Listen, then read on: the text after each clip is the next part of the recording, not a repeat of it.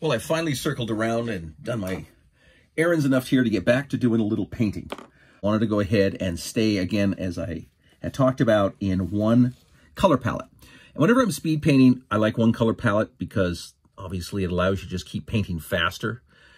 This figure here has a really dark brown sort of smock, I guess, is the best I could call it, on him. And very, very dark green skin tone. So I've got a color set up for that, for the green skin tones, which I'll get to, but I don't think I'm going to get to it while we're doing it here, just so I don't have to change colors. Kind of some of the slowest parts of speed painting for me are the color changes when you're working in colors here. So what I pointed out over in my little palette here, I use these little yogurt palettes. I put out 4 colors of paint that I would very normally use when I'm doing just different brown hues. So I've got a very sort of mid-range dark brown, but it's not really dark. I have some really, really dark brown that I use, burnt umber, or this one I think is called Van Dyke brown.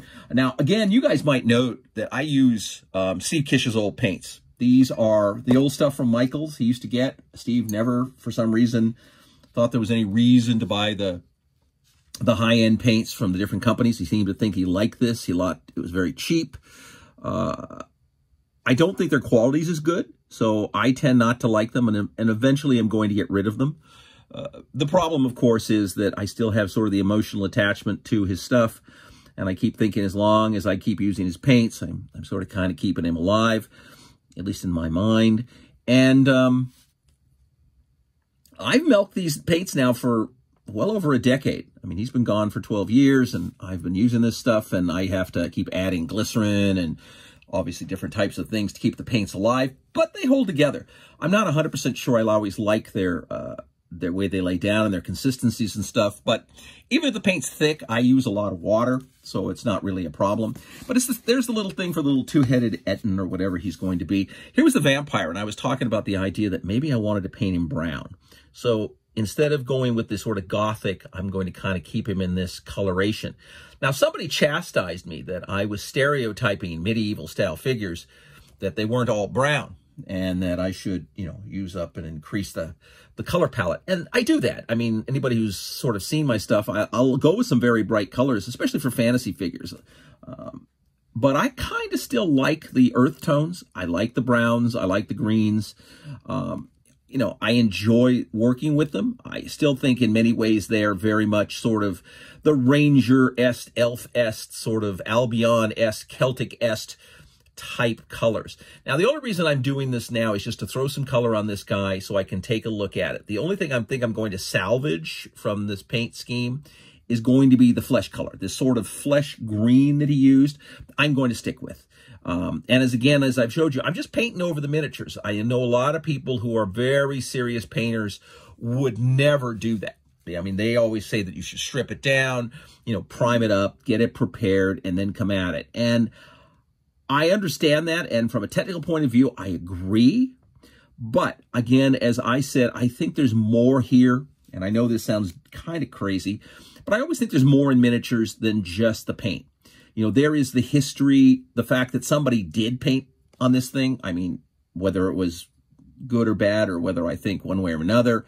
I mean, they put some effort in this thing, and I never want to discount that.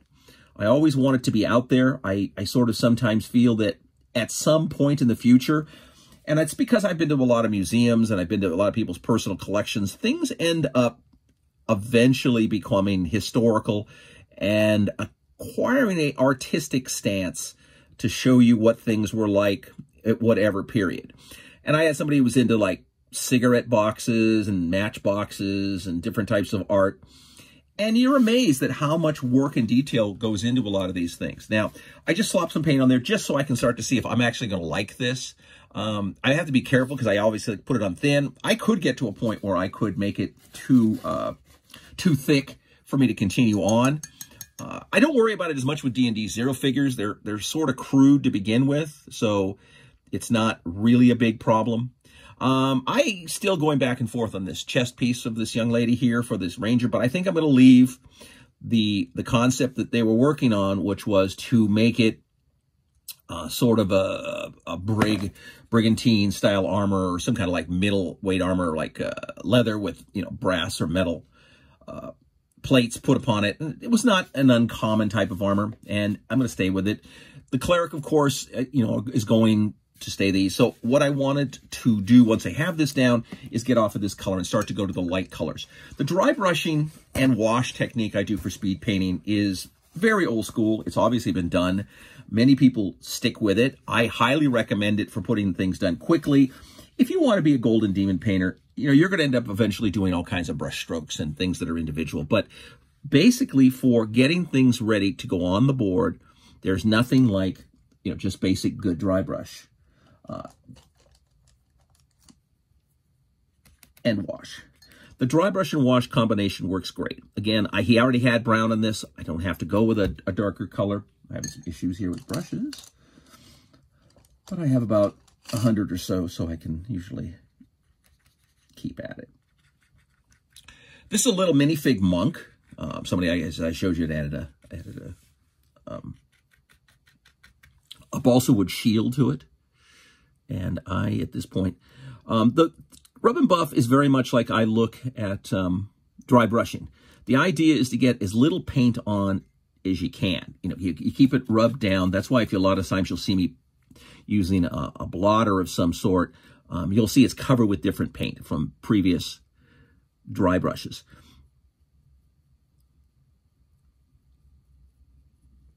Dry brushing older figures is not always easy. They're not usually as distinctive. Often right now I find dry brushing to be really excellent on more modern figures because they give you enough detail that you can grab with the dry brush, but not so much as that you milk it up or you gaff it up. And as this minifig figure shows, it's much tougher to get it to lay down exactly how you want it. If there's no real high areas necessarily to pick up, these figures are very small since they're 225s. In some cases, you might even find figures down in the 20. And there's not a lot of detail for the dry brush to grab. So what ends up happening often, as I feel, you end up getting too much dry brush on, and then you're going to go back. But that's where the washes come in. A lot of times early on in the 70s, a lot of people would paint and dry brush, and there really wasn't a wash. People didn't really cop to the washes as much. They didn't know there were inks available. If they did know, they were expensive, so people might not necessarily want to use them. Now, I don't know how much close we can get here. You can start to see now I've changed the tonal color of this now much lighter. You can still see the darker areas, but now you can see the dry brush has really lightened it up. That's what I want, because what is going to be always the determining factor in a good speed paint for me is when you lay down the wash. Now, I always like to use ink washes. They've been around for a long time. They weren't real well known in the miniature painting world as much, because most people were always, again, when you're painting miniatures, trying to get it done quickly. Now, here on his staff, where you can see there's some major scratches here, I'm going to try to straighten it out a little bit. Lead is very soft. It's very malleable and very easy to modify.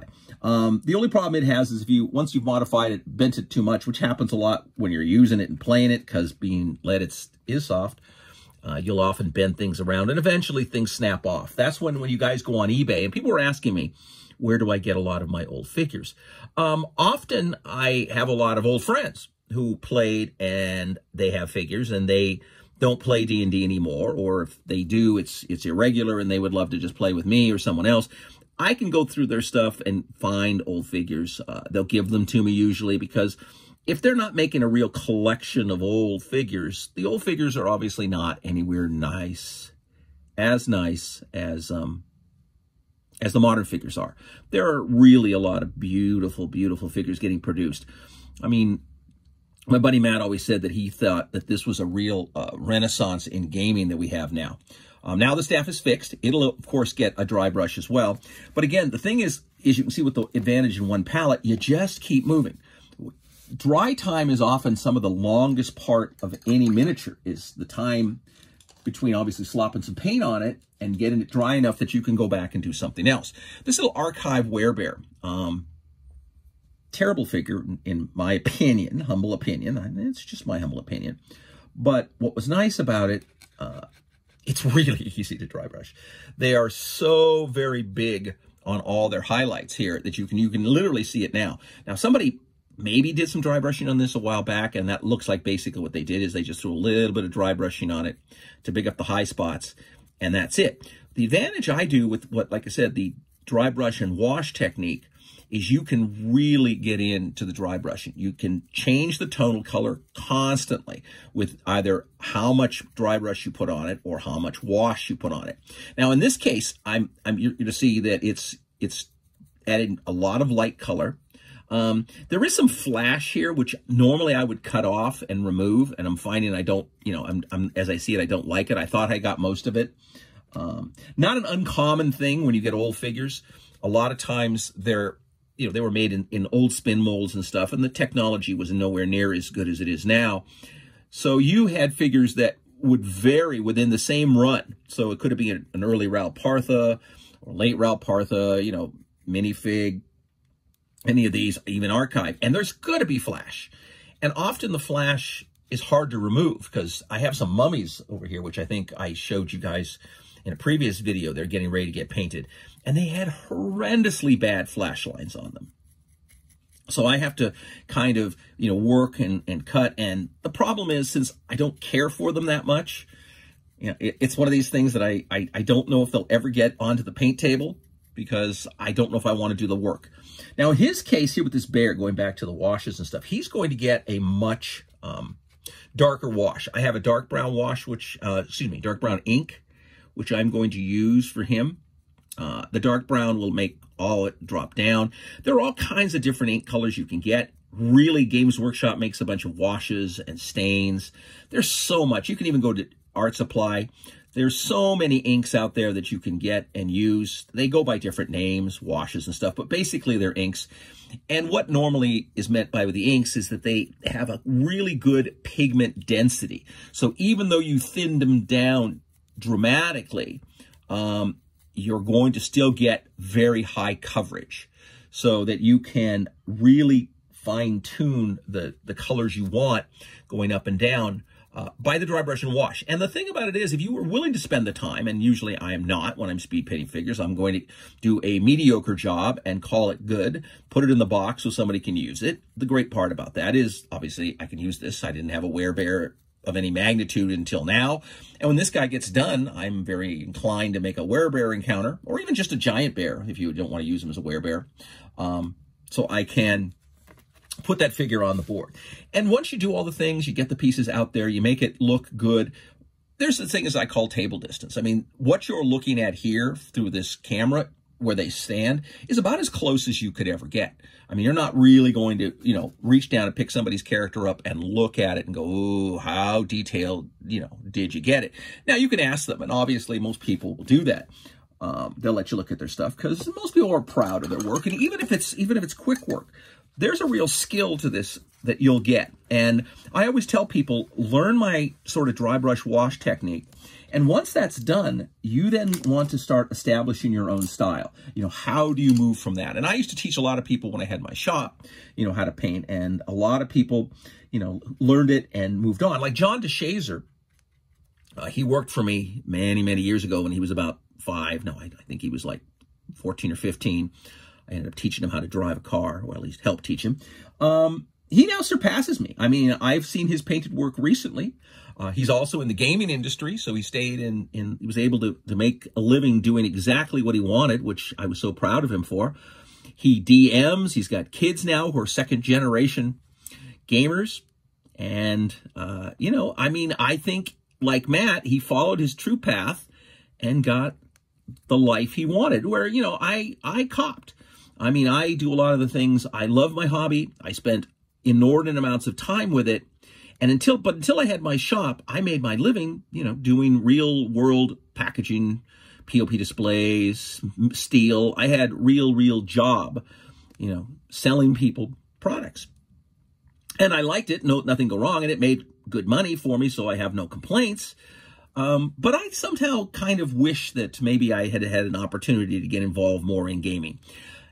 And then again, after owning 3 retail shops and having them go bust and things like that, maybe not. Maybe I've always been better off just being a truist and staying with the hobby.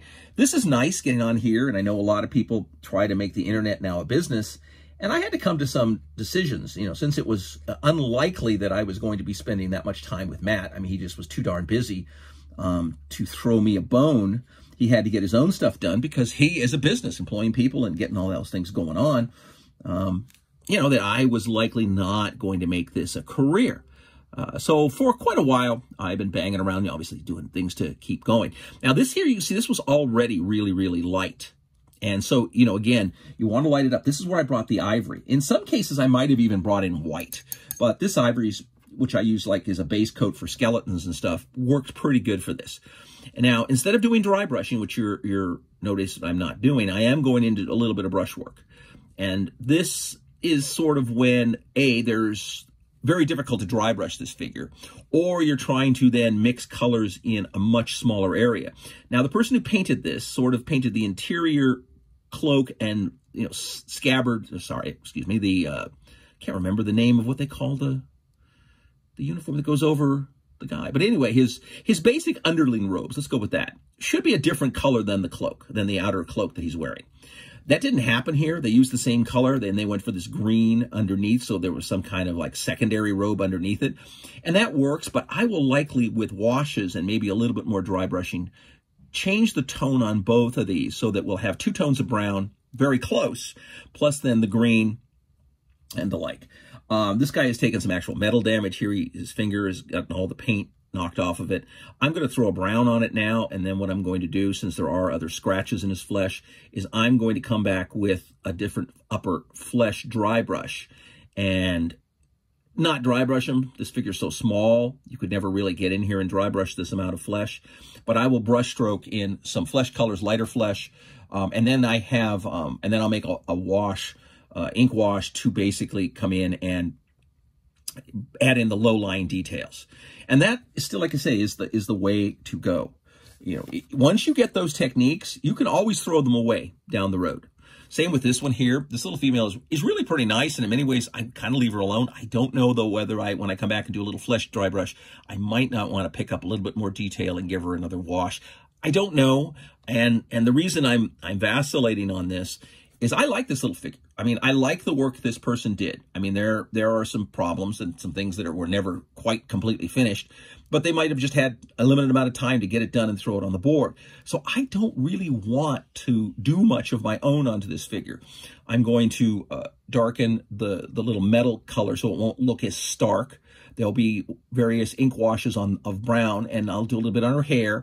I might put the skirt here, which is sort of black right now, but I don't know why, unless it's supposed to be an extension off of the chest piece.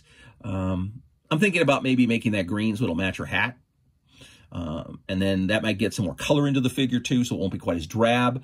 I'm leaning that way. I don't know. They always, when they're painting, you're making choices. And the other thing I ended up learning many years ago is not everyone sees as well.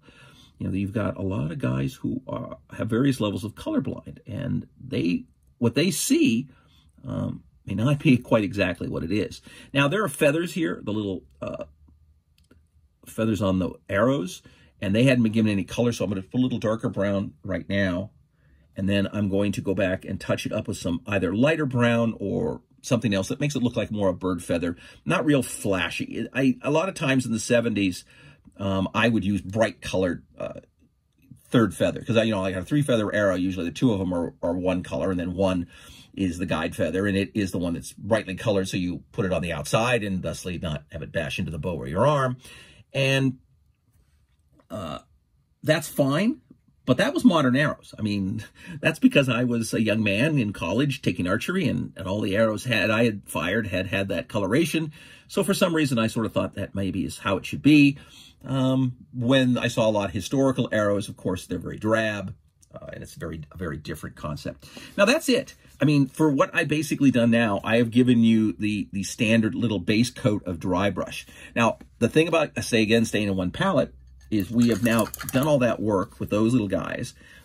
We can go back to our little Etten here, and all his brown has dried.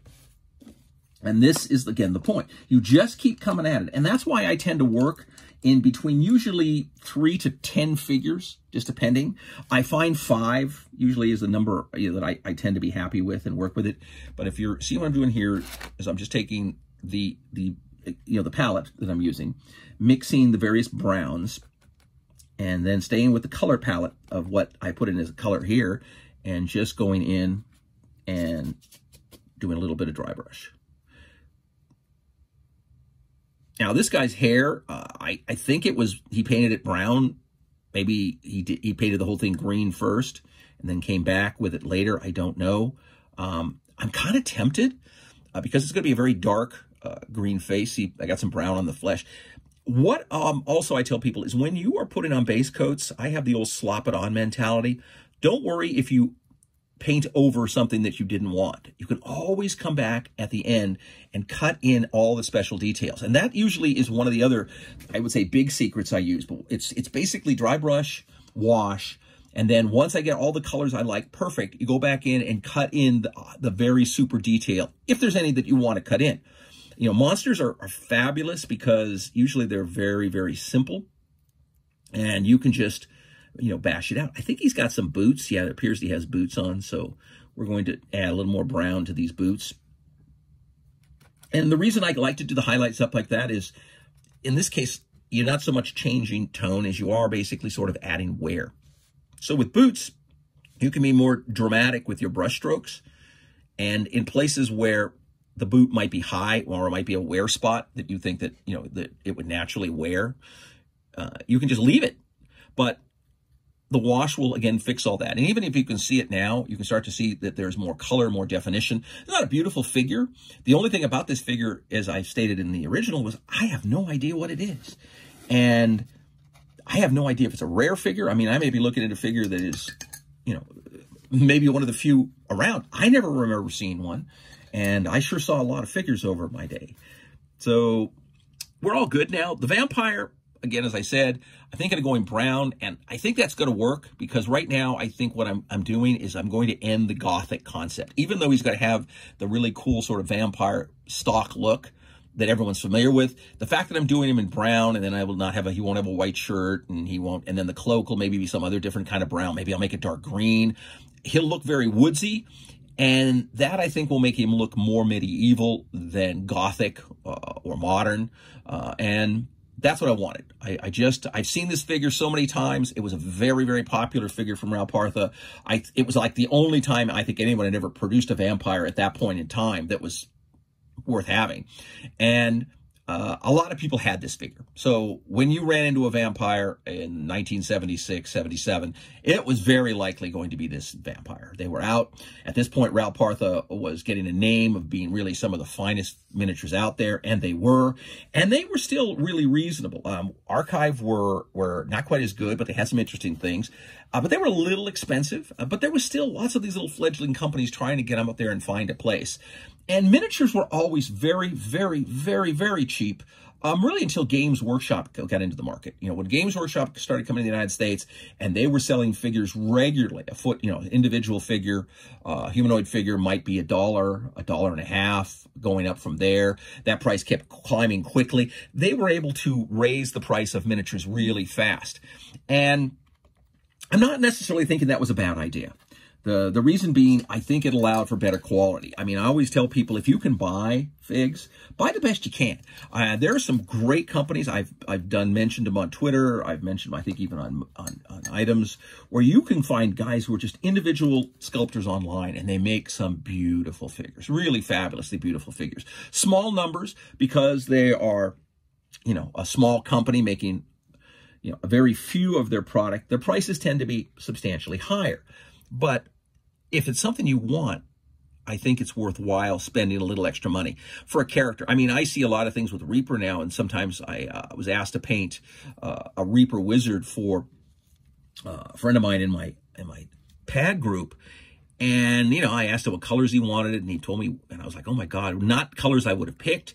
But it was very interesting doing the figure in purples and the like.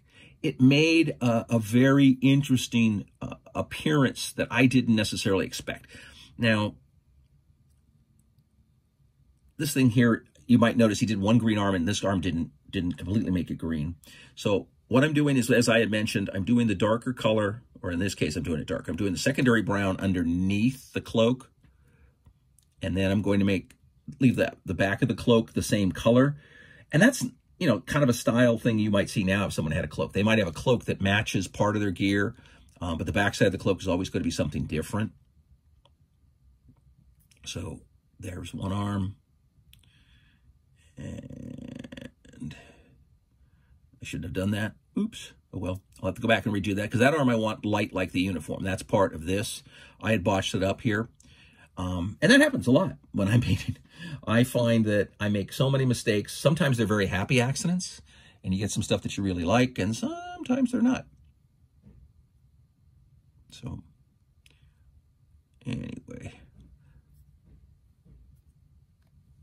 Anyway, so we'll play with a little bit of this more. Now, I'm running long on time. I don't want to make this video ridiculously long because then they get boring. And frankly, things like this you can pass knowledge on without hopefully boring people to death. Let me find, I should have pulled it out. I didn't. Let me find, this is interesting. This is a very old Citadel dark brown ink wash, and it is really dark. And I used it a lot because at the time it was one of the few I had that was this dark. But what I was able to do, and I know what you'll be able to do, is you can keep lightening things up. For this bear, who I kind of want dark, I'm going to use this. And this is very old. There's not much of it left. I'm surprised it hasn't given up the ghost already. I'm flipping my thing over because I don't want to get it mixed in with paints. And then, because the inks will obviously surrender their item. So, as I said, when you're looking at inks, you can even see, as I'm thinning this down, it's still holding its pigment density. You have not seen this thing turn into water. If that was straight paint, you know, any of the paints from here, you would start to see it, you know, becoming semi-translucent here, where you could sort of see through it, even transparent at some points. But as you see, I keep adding water. It doesn't go anywhere. It still stays as this brown. And that really great. It allows you to do things and keep them at a really inexpensive level. Because sometimes these inks are expensive, but they're going to last forever. This ink's got to be, it's got to be nearly 30 years old. It's surely close to that. It's well over 20 years old. But now you can see it. I'm hoping it's starting to show up. As I put it in here, it obviously flows into all the deep places. It also changes the tonal quality above it of the item that it was on. It is very dark brown. Really, I would tend to think it's a Van Dyke type brown, where it's almost even looking black at some points. It's a good color. I like it. I've liked it for years. I found a lot of things to sort of kind of replace it, but I never thought they did the job as well as this ink did. And, you know, I like I said, you got to give credit where credit is due. Games Workshop realized that painting with inks was going to be really something. And now I believe some people keep talking to me about their whole custom line of different types of shades, where it's a whole system. Now, again, he overpainted the tongue a little bit, so I went in with a little darker ink just to darken that down. And I will likely come back and maybe make it up and work on it. And the only other thing I'm going to do is, you know, the nose, and then all the little claws that you really can't see because they're hard because of the way the figure has been sculpted. And in many ways, just the colors of the paints. But there you have the basic concept of a dry brush and a wash. And now the bear is dark-ish. It looks much more dark than in reality than it does in the camera. And I think that's due to the amount of light that it's getting poured on it right now. But either way, if I'm not happy with this, I can always wait for it to dry and then come back and put another wash on it. And I can conceivably put an ink wash on multiple times. Now, you'll see me saying ink and wash. Normally it's interchangeable for me. And the reason is, I started out basically without inks. All my early figures in the 70s, I didn't have inks because I didn't know about them, one. And if I did know about them at all, I didn't want to spend the money on them. They were pretty expensive. But at the military shop where I worked, the artists used to come in a lot, and they would show me what they were able to do with the inks. And I had seen what Tim Finkus over at the Warhouse had done. Tim Finkus was one of the best painters I had seen at this time. He was really incredible. He did ink washes on metals. He did things that I had never seen anybody do, things I now do all the time. And so I used to call it the Warhouse style. Actually, I call it the Tim Finkus style. But all the people who painted figures over at the Warhouse, I think, even to this day, have adopted his style of painting. Sad to say, he's been gone for quite a while now. He was a young man, and he died way too young, very sadly. But all the people who went to work at the Warhouse, because they were hobbyists and whatnot, they learned from the other people about how to paint miniatures, and since they were using his style, it lives on. I wish more people knew that it was him, but that's, I think, always in life. There are lots of people who have added immeasurable value to this hobby, who you'll never know about. You'll never hear about, you know, and that sadly is the way it is. It was like I said about Lee Gold. I mean, there was a time in the very early part of Dungeons & Dragons that Lee Gold had taken her fandom magazine and turned it into really role-playing D&D type thing and fantasy, and for allowing people to make rules modifications and the like. And it was this thing where everybody would mimeograph, I guess at the time, or they would basically just produce a page or so of product. They would then send it to her. You know, since I got this high-level brown out, I'm just going to keep using it, even though I normally would not have gone after this priest with it. But I'm going to try. And again, a lot of times trial and error. You hope for that happy accident. What's going to for sure happen is it's going to make it a lot darker. So what this figure will eventually, the browns will be much darker than if I had used a lighter, more contemporary brown ink. Or just if I mix the colors, for sure, you were going to get a lot more. Now, here's, again, sort of part of the happy accident. I don't know whether you'll be able to see it sufficiently. Let me get you to, right in here, you're getting a place where the inks are flowing down into these crevices of his robe and giving you much more detail. Now, I'm going to keep this up all the way. I'm going to go all the way around it. I'm going to go into the green because I don't really care. I'm going to come back to the green later. And sometimes you even, and I've used this before like this, you even go after the little fleshes just to see what you're going to get. Now, I'm really throwing a lot of water on it with the flesh because I don't want to totally change the tone. But it goes into the low layers, so it gives you, and then I'm doing it on the hair, so it'll go into the low areas of where the hair is and give you some definition, because these figures are really lacking. Totally forgot about the fact that he's got a little monk bald spot, you know, shaved into the top. So we'll be able to accent that, but I will go back then and give you flesh tone on that. I like it. I mean, I like this brown better than I thought I was going to like it, because the darker brown gave us better contrast. Once I put the green in and the like, I think it's going to be fine. I'll then do a little, obviously, dry brush on the staff and then do more likely the same thing. Don't know what I'm going to do so much on the shield. The problem with it is it's balsa wood. I don't have a lot of options of repair. I mean, it's just so what I did is I did mostly water, just a little bit of ink on the front, so it kind of pulled out the balsa wood grains a little bit. And that's kind of what I wanted. I really wanted to look like somebody just hacked a piece of a tree off and decided to make it their shield. Not bad. Not bad all the way around. I mean, it's sort of kind of working. And I got to tell you, once I put the green on this, if I had produced this figure in the 70s, I would have been whoa happy with it, because there weren't a whole lot of monks and it doesn't look really bad at all. So now going back to our other little priest, here where I had the little darker cloak, I'm going to use the lighter wash for the inside before the outside of his cloak. I'm going to use this brown ink that I dug out of the regime form, and that's it. You're obviously going to draw it in. You want it to form a line, but you don't want the line to be necessarily too stark. You can on some figures. A lot of times with like undeads and stuff, I want things to be much more stark, but often with different figures, I don't want that. So, and then the inside of his cloak here, going down it. And again, if you make a mistake, don't panic. Just keep painting. The thing is, I see a lot of people who get frustrated, and I've done that too, where it didn't work out. I'm sorry, I'm trying to keep it here in the light for you, because I'm not watching the camera, so I'm not 100% sure where it obviously is everywhere. And then we'll flip it over.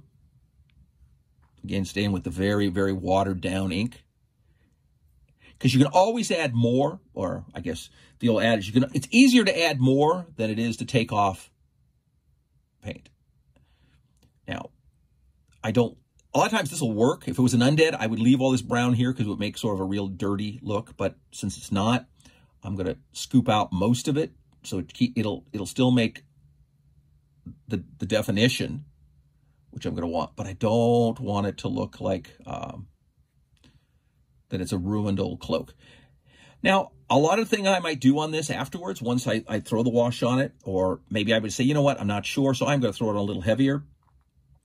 You can always come back with this light brown afterwards and do a secondary dry brush just on the highlight areas. Or you could, actually just brush paint it. There's so many ways to repair it and so few ways to really mess up your figure. I mean, the adage I always say is you let the figure paint for you. It'll do most of the work. The detail that's in there is pretty easy to get out if you just let it do so. And there we have the basics. And where I will more than likely make more changes is, now that I noticed it again. And you do this when you're painting, especially when you're speed painting. You're going to find things that you did wrong or not right. I didn't get this inside arm piece to match. So I've done it now, and we'll go from there. There's also a technique called wet painting. I'm sure some of you, especially if you're doing pro paint type work, have heard about it. You basically are working with paints that are very wet. It's like using oils almost, and that was something I had dabbled with many times early on. When you're wet painting, you're putting it on, again, while it's still moist, and you can get the colors to blend really, really well. And it's a nice effect. Again, it's all a matter of what you want. Going back to our little bard here. Let's go back, flip over to the inks.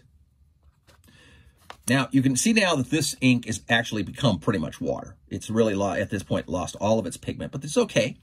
Now, our little girl here, the person didn't necessarily stay all within the line. Some things of the boot overflowed onto the leggings, on the legs.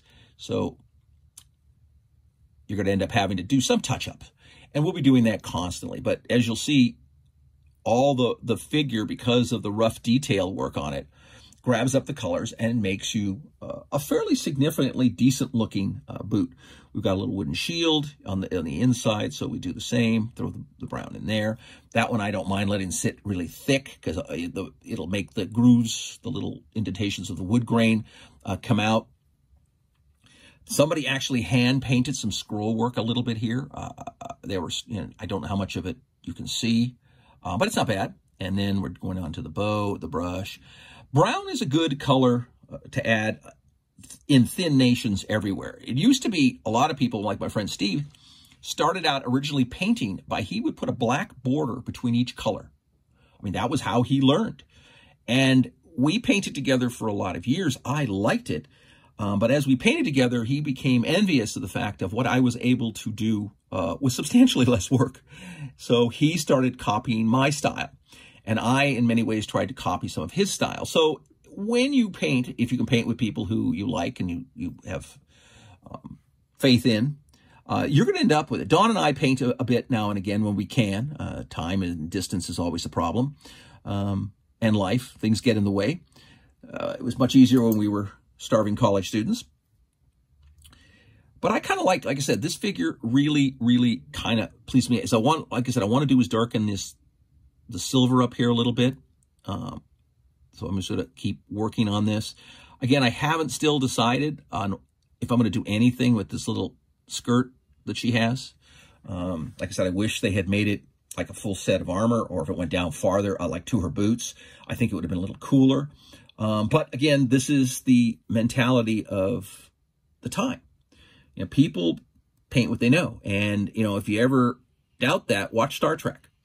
You'll be amazed how short the skirts are on all these officers, the female officers that are on the Enterprise. And that was because the people who were writing the paychecks to determine, what was going to get made and how it was going to get made said, I want to see more leg. Well, that is unfortunately the nature of the beast. And, maybe it's a good thing, maybe it's a bad thing. Obviously, I think that being happy with what your partner looks like is good. But then that may date me. So maybe I should just be quiet about that. There's where we're at. Again, I'm happy here. What I'm going to do real quick, just because I want to see it, is I'm going to throw the brown wash on this white.